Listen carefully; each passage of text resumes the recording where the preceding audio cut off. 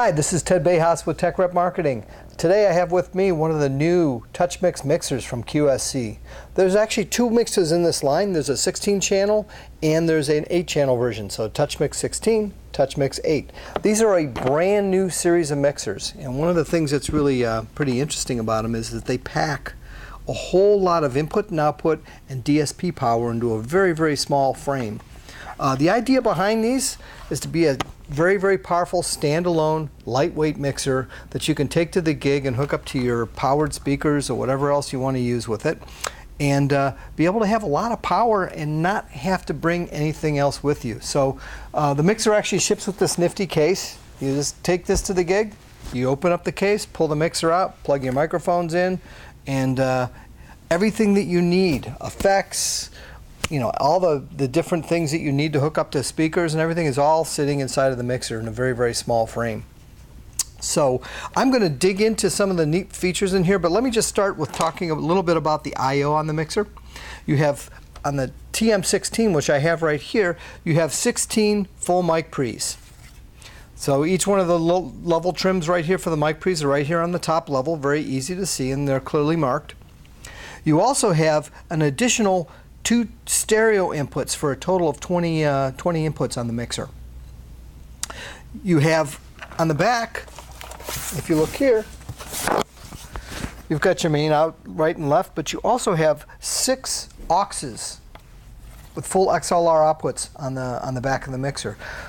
Plus, you have an additional 2 stereo auxes right here on the front, which gives you a grand total of 10 aux outputs on this. So a mixer that's in this kind of a small format like this, that's an awful lot of capability for either running your floor wedges or using in your monitoring or what have you. So there is enough power in this little guy to do a medium-sized to a large-scale band without having to bring any other gear other than the speakers and your subs.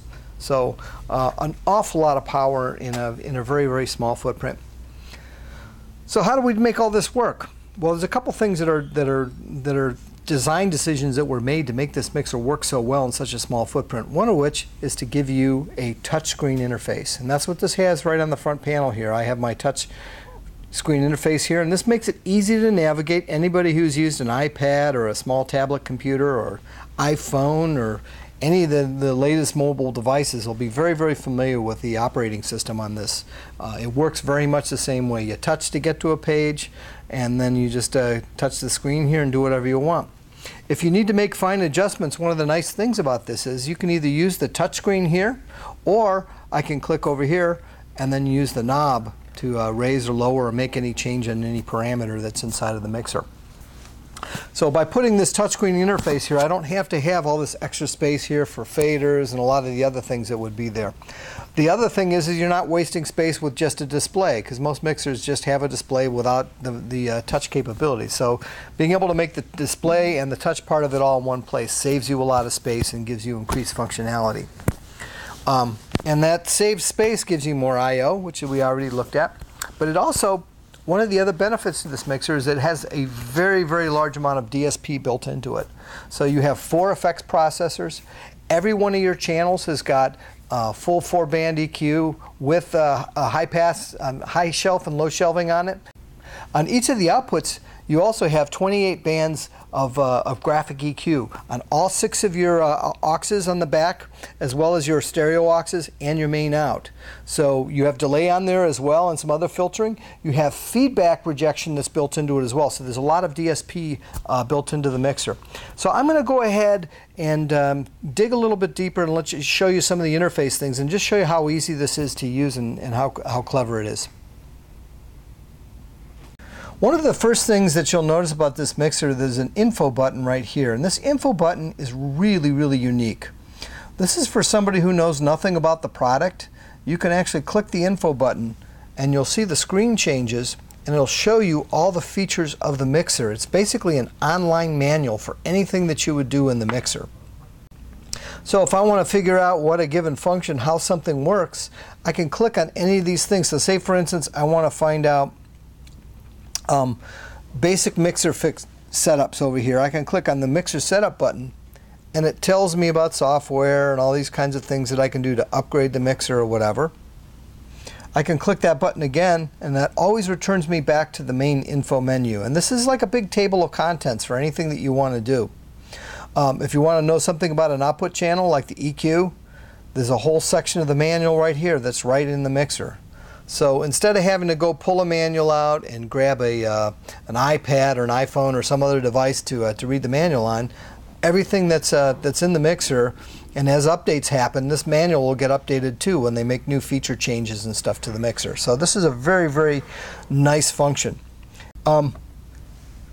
This home button here, this is your main button for everything that you do on the mixer. If you're ever in a different spot or you're never in any other part of the mixer, very, very quickly, this always brings you back out. And this is kind of like your escape key on your computer. So you just hit escape. If you hit escape enough times, you will be back up to the top level. So it's a very, very quick way to get to the top level of the mixer. And what you see here is a very familiar interface. You have your individual channel faders here, and these are inputs 1 through 8. And then you'll see these tabs that will show the different groups of faders. So I have my inputs 1 through 8. If I click on this, I've got 9 through 16, my stereo, ins, my effects masters, my aux outputs. All of these things are all right there. And if you look at the tabs, the actual levels that you make, when you make level changes too, it gives you a little overview of what the settings are for those individual faders. So as I'm working with stuff, I can kind of see if I have something that's cranked up too loud, I can at least see kind of where I'm at from these individual tabs. So this is very, very handy for you to be able to go in and get a very quick status overview of the board. If I click on the number of any of these individual channels, you'll see here, then it comes up with all the individual channel controls. So I have my equalizer, my gate, my comp, my effects, my aux sends, and then my presets. So one of the nice things is if I don't really know what I want to do, let's say in channel 1 I have a kick drum, I can go to my presets and I can say, all right, I have drums, and I can tell it's a kick, and I can even select whether we have a subwoofer or not a subwoofer in the system. So I'll say I have a kick with the sub, and I say I want it to be jazz. And these are kind of aesthetic kinds of names, so you can kind of get the sense of what you're going after. And then I select recall preset. And what's nice, once I've done that, all the settings for that particular drum, all those things are already set up for you. So you don't have to do anything. Everything is basically ready to go for you. In addition, if you're not used to working with EQs and some of the other things that you have in the mixer, you have what's called simple mode. And this is just a really, really quick way for you to make changes to the mixer without having to do a lot of things. It just gives you the information that you need to make kind of the broader scope changes. So you're not having to know everything about, bandwidth and frequency and all that kind of stuff. You just got 4 individual gain controls here. It makes it very easy to do your equalization. And this works with everything. Simple mode works not only with the EQ, but it also works with your compressor. So I can click on this, and I have just one overall compression control on here. Works the same way with the gate. One control called gating. So it just makes it really, really easy for somebody who hasn't spent a lot of time learning all this stuff to get up and running with the mixer. So as I mentioned before, you can either grab things on here or grab it from the wheel. One of the nice things about having this with the wheel and the fader here is that if I push the wheel down, I have fine pitch mode. So this basically just allows me to make very fine adjustments to the mixer without having to go to another place, because trying to do that with the touchscreen is a little bit difficult to do. The other thing that you have here next to the info button here is a wizard button. And this helps people who don't have a lot of audio experience to get up and running with the mixer very, very quickly. The first thing here is the gain wizard. What this does, it shows you where to turn the levels, and as you're bringing audio in here, it tells you what each of those individual tick marks means. So right here it says -3, -6, -9, and -12. It tells you when it's too low or too hot. So if you turn that to the right level, you know that you got your level set the right way. And this is a really, really fast way to get up and running with this. In addition to that, you also have an effects wizard. And as I mentioned before, there's 4 effects engines built into here. And this allows you to select which kind of effect you want to have in any one of those 4 effects engines. And then there's presets depending on the kind of source. So if I want to have my first effects engine, I want to set that up, then I'm going to use that for my vocals. I can go here and then I can set up, let's say I want to use that for my backing vocals, and I can select what I want. Do I want a plate? Do I want a concert hall? And then what this does, when I select that, it will load that preset to that effects engine. So that's the wizard button. One of the other big benefits to the TM-16 and the 8 is both of the mixers have a built-in capability to record to an external hard drive. So if I attach a USB 2 hard drive to the mixer, I can record, in the case of a TouchMix-16, I can record 16 channels directly to hard drive. And I can just select which channels I want to arm from this little record page. So I have this record play page. Likewise, I can play back. I can either record, or if I tell it to play back on the track, then I'm telling it to play back the stuff that's coming off of the hard drive. So I have a very, very fast way that I can do recording that's completely separate from everything else in the mixer. So while I'm doing my mixes and concentrating on that, the mixer can be recording in the background. A very, very big benefit. Lastly, in addition to the touch capabilities that we have here, we also have the capability to run this with an iPad.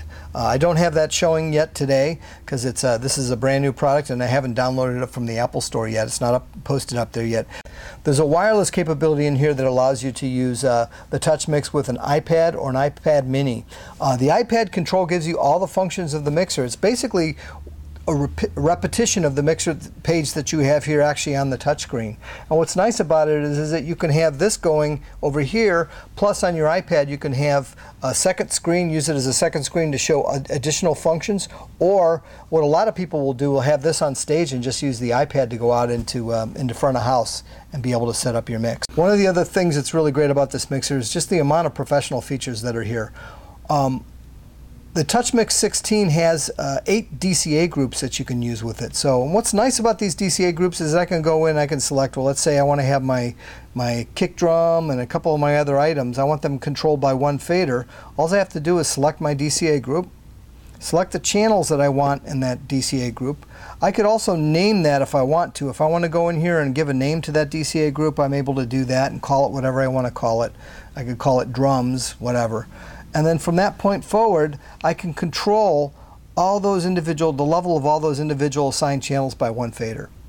So what's nice about this is that if you have somebody in a, let's say a house of worship environment where you've got 16 channels of stuff coming in the door, and you want to make it easy for a guest person to come in and do a mix, let's say you can't make it to your gig, you can set everything up on DCAs and just name it drums. You can call the next one keyboards or chorus, whatever you want, and be able to control all of those individual channels that are assigned to it via one fader. And again, this just makes life a lot easier. So that's the TouchMix-16. These are going to be available in late August, and they will be available here at Northern Sound and Light. So call your favorite associate and pick one up. They're great.